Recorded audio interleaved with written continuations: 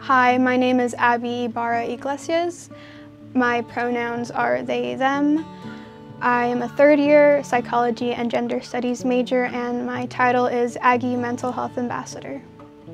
Historically, mental health has not been approached through a public lens, and so we're trying to change that on campus. We are students promoting mental health by sharing resources. We try to remove stigma from seeking help, and we try to answer any questions that folks may have.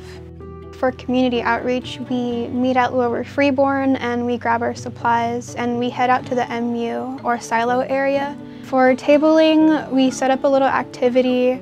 We have free goodies to give out, and we also invite anyone to just chat with us. I never want to force anyone to try to talk to us or reach out to us if they're not ready or if they feel uncomfortable. It's definitely scary or weird or maybe stressful to try something new if you've never tried to seek help before. You don't need to be in a crisis in order to access those resources. They're available for you at any point in your journey.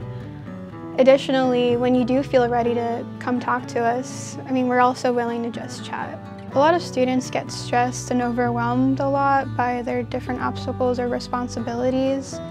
There's poor sleep patterns and poor diet, as well as just anxiety, and all of these aspects together impact each other, and it becomes this cyclical thing that it can be hard to get out of.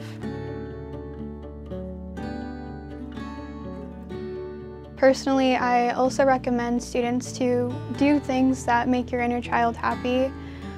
Personally, I'm 20 and I watch a children's show called Bluey, and it's silly to admit it, but it's helped me heal a lot, and overall, just do what makes your inner child happy. This job has definitely helped me socialize a lot more and interact with students on a level that I wouldn't normally do on my own. And so it helps forge communities, it helps forge interactions as well. And I'm someone who just believes in community, and as a community we impact each other. And even though it's hard work, it's good work, and we can learn how to take care of ourselves and each other. It's really helpful to remind each other that, you're not alone and we're all capable of doing our best. So just take care of yourself, be kind to yourself, and enjoy yourself.